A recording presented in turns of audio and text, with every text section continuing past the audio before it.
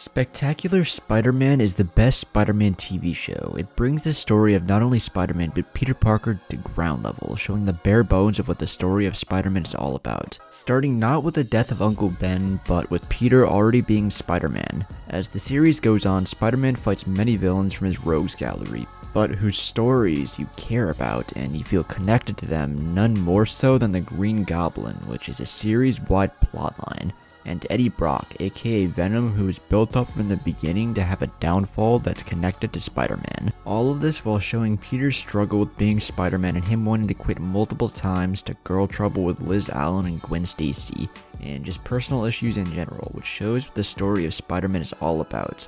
Those words, with great power comes great responsibility, which makes this the best Spider-Man TV show.